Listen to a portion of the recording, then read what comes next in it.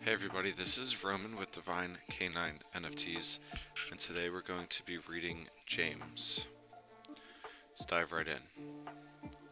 James, a bondservant of God and of the Lord Jesus Christ. To the 12 tribes which are scattered abroad, greetings. Profiting from trials, my brethren, count it all joy when you fall into various trials, knowing that the testing of your faith produces patience. But let patience have its perfect work, that you may be perfect and complete, lacking nothing.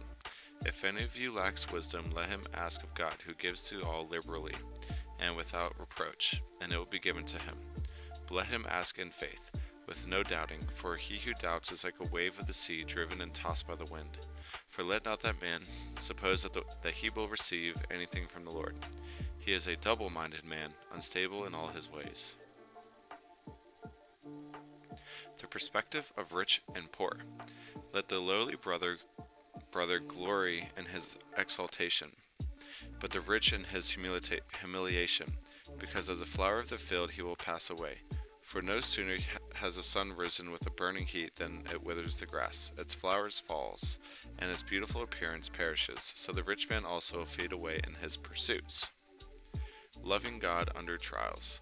Blessed is the man who endures temptation, for when he has been approved, he will receive the crown of life, which the Lord has promised to those who love him. Let no one say when he is tempted, I am tempted by God, for God cannot be tempted by evil, nor does he himself tempt anyone. But each one is tempted when he is drawn away by his own desires and enticed. Then, when desire has conceived, it gives birth to sin, and sin, when it is full grown, brings forth death. Do not be deceived, my beloved brethren. Every good gift and perfect gift is from above, and comes down from the Father of lights, with whom there is no variation or shadow of turning. Of his own will he brought us forth by the word of truth, that we might be a kind of first fruits of his creatures. Qualities needed in trials. So that, my beloved brethren, let every man be swift to hear, slow to speak, slow to wrath, for the wrath of man does not produce the righteousness of God. Doers, not hearers only. Therefore lay aside all filthiness and overflow of wickedness, and receive with meekness and the implanted word, which is able to save your souls. But be doers of the word, and not hearers only, deceiving yourselves. For if anyone is a hearer of the word, and not a doer, he is like a man observing his natural face in a mirror. For he observes himself, goes away, and immediately forgets what kind of man he was. But he who looks into the perfect law of liberty, and continues in it, and is not a forgetful hearer, but a doer of the work, this one will be blessed in what he does. If anyone among you thinks he is religious, and does not bridle his tongue, but deceives his own heart, this one's religion is useless. Pure and undefiled religion before God and the Father is this: to visit orphans and widows in their trouble, and to keep oneself unspotted from the world.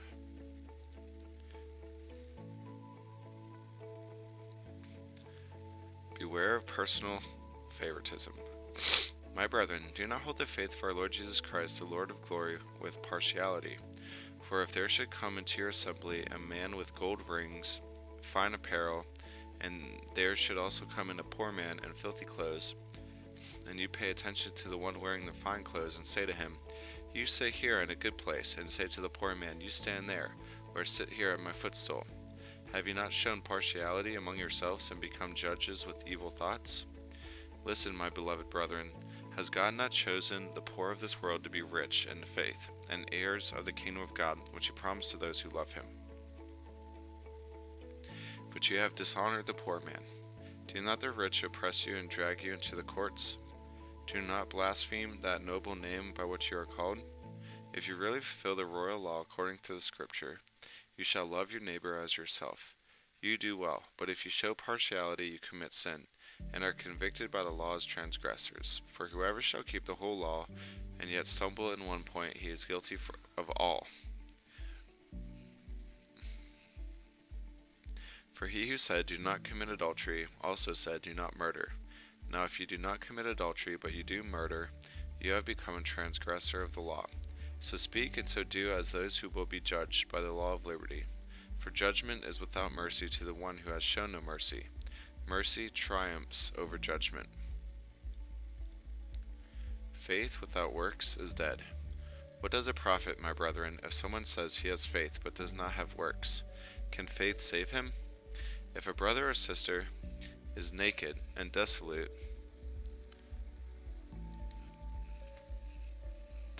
of daily food, and one of you says to him, Depart in peace, be warmed and filled, but you do not give them the things which are needed for the body, what does it profit? Thus also faith by itself, if it does not have works, is dead. But someone will say, You have faith, and I have works. Show me your faith without your works, and I will show you my faith by my works. You believe that there is one God, you do well. Even the demons believe and tremble. But do you want to know, O foolish man, that faith without works is dead? Was not Abraham our father justified by the works when he offered Isaac his son on the altar? Do you see that faith was working together with his works, and by works faith was made perfect? And the scripture was fulfilled which says, Abraham believed God, and it was accounted to him for righteousness, and he was called the friend of God. You see then that a man is justified by works, and not by faith alone. Likewise, was not Rahab the harlot also justified by works when she received the messengers and sent them out another way? For as the body without the spirit is dead, so faith without works is dead also. The untamable tongue. My brethren, let not many of you become teachers, knowing that we shall receive a stricter judgment. For we all stumble in many things. If anyone does not stumble in word, he is a perfect man, able also to bridle the whole body. Indeed, we put bits in the horse's mouth that they may obey us, and we turn their whole body. Look also at ships.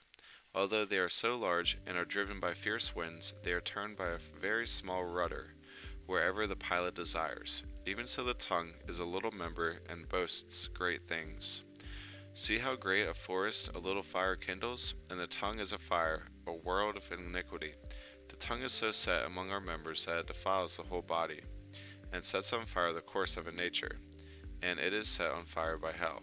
For every kind of beast and bird, of reptile, and creature of the sea is tamed, and has been tamed by mankind. But no man can tame the tongue. It is an unruly evil, full of deadly poison. With it we bless our God and Father, and with it we curse men. We have been made in similitude of God. Out of the same mouth proceed blessing and cursing, my brethren. These things ought not to be so.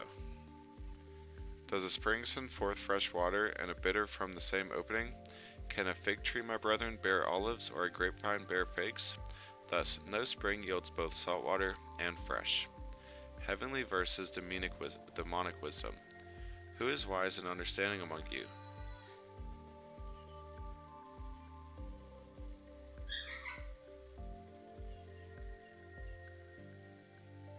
Let him show by good conduct that his works are done in the meekness of wisdom.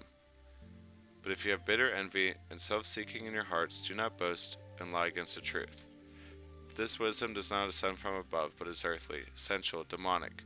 For where envy and self-seeking exist, confusion and every evil thing are there. But the wisdom that is from above is first pure, then peaceable, gentle, willing to yield, full of mercy and good fruits, without partiality and without hypocrisy.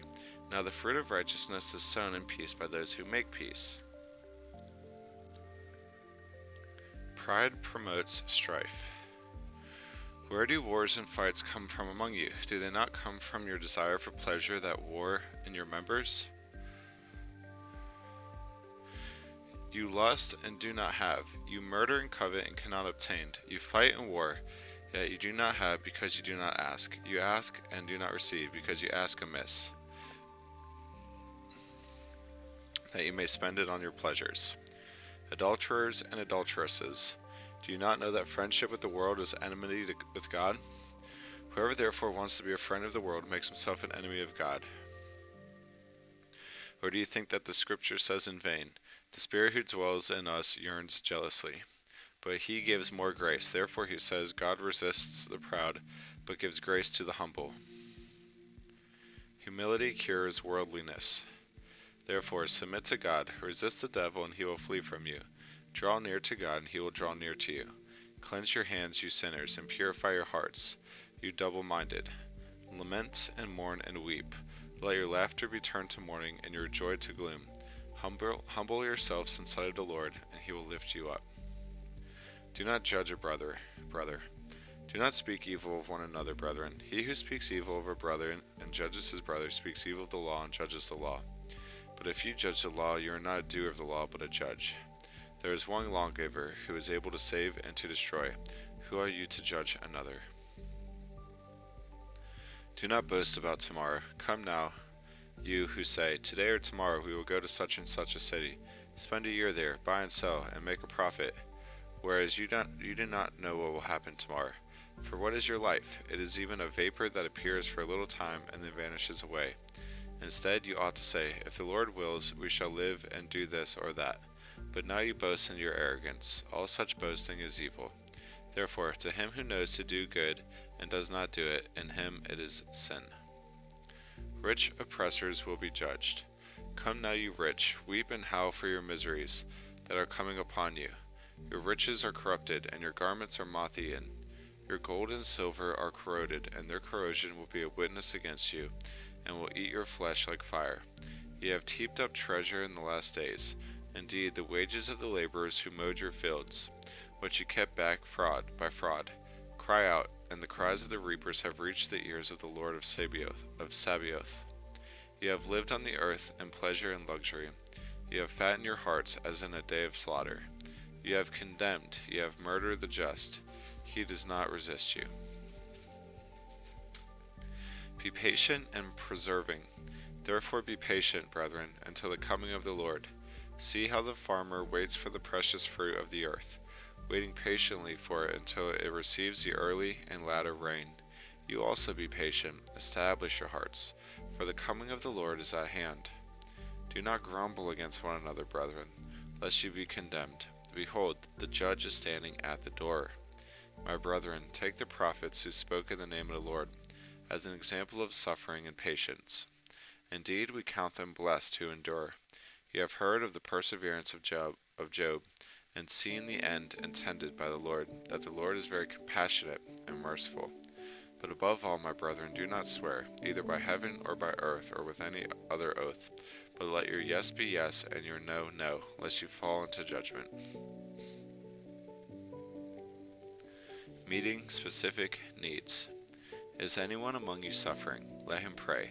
Is anyone cheerful? Let him sing psalms. Is anyone among you sick? Let him call for the elders of the church, and let them pray over him, anointing him with oil in the name of the Lord. And the prayer of faith will save the sick, and the Lord will raise him up. And if he has committed sins, he will be forgiven. Confess your trespasses to one another, and pray for one another, that you may be healed. The effective, fervent prayer of a righteous man avails much. Elijah was a man with nature like ours, and he prayed earnestly that it would not rain. And it did not rain on the land for 3 years and 6 months. And he prayed again, and the heaven gave rain, and the earth produced its fruit. Bring back the erring one. Brethren, if anyone among you wanders from the truth, and someone turns him back, Let him know that he who turns a sinner from error of his way will save his soul from death and cover a multitude of sins.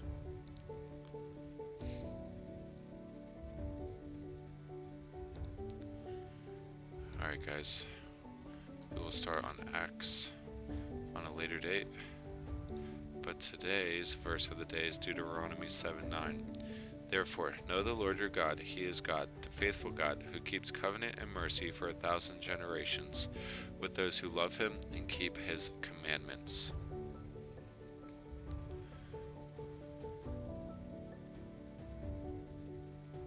Oh, that's cool. Alright, so Divine K9 NFTs is our website if you guys want to buy your first doggy NFT, as shown here. It's pretty cool. It's only 0.1 solana plus a little bit extra, so like 0.12, which is roughly like, I don't know, 18, 19 bucks. And we send a Bible through Bible League International for every NFT you guys buy. We also have a clothing line and a way to donate to support our YouTube channel.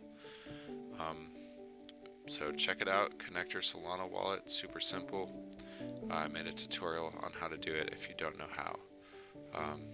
But otherwise we appreciate it, and we'll see you in the next video.